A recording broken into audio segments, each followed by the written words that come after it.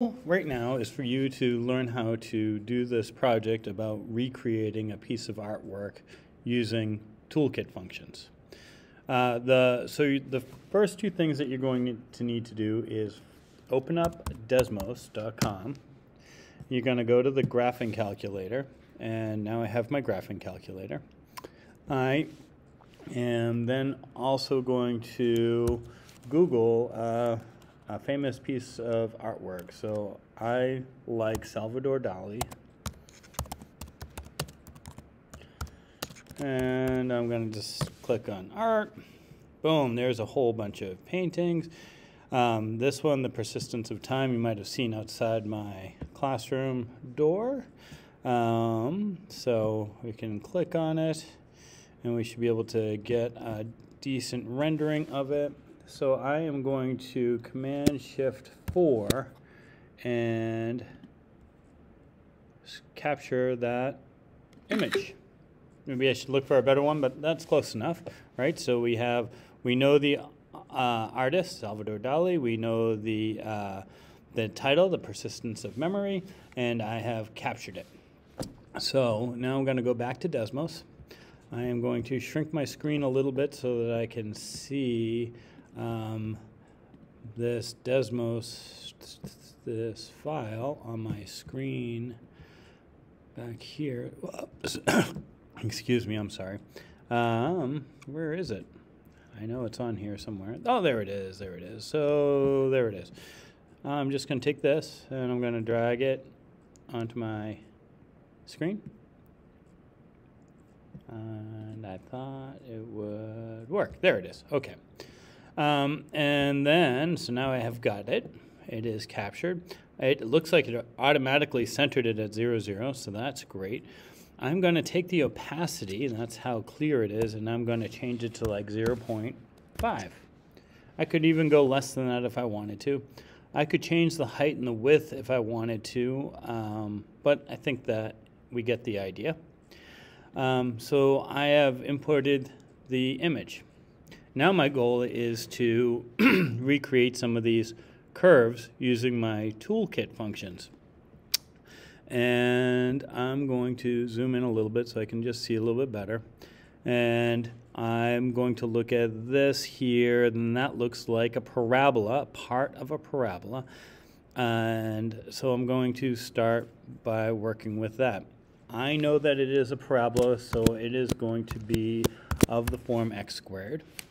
I know that its location is about negative 1.9, so x plus 1.9, and up approximately 2.5 units plus 2.5, I guess 2.2 maybe.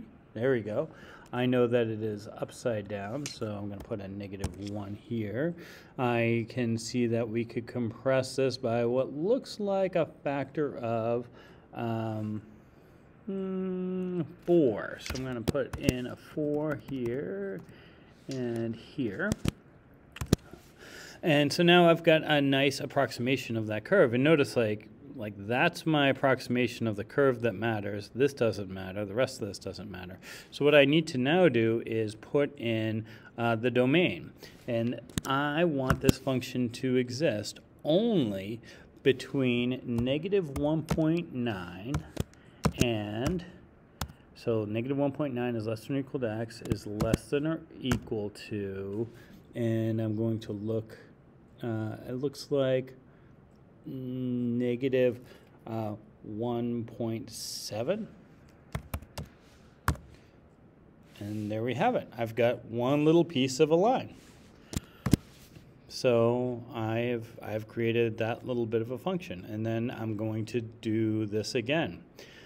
But now I'm going to look at this a little differently and go, hey, this kind of looks maybe a little like the, I could have maybe used the cube root function and done more of that graph. But that is okay. So I've used one function. Now I'm going to find a different thing and do this again. Look right here, it looks like we've got a constant. right? And this looks like a constant at negative 0.75. So I'm going to go negative 0.75. And I only care about this function from negative 3.5 is less than to equal to x is less than or equal to, it looks like negative 2.5. Negative 2.5. And there's my little line. So remember, when we are doing these functions, that your job is to work on the functions. You shouldn't be getting headaches because of syntax or the computer. If you think it's that, please, please, please talk to me. But hopefully this gives you a good idea how to do it. A couple other things, make sure that you do save your function.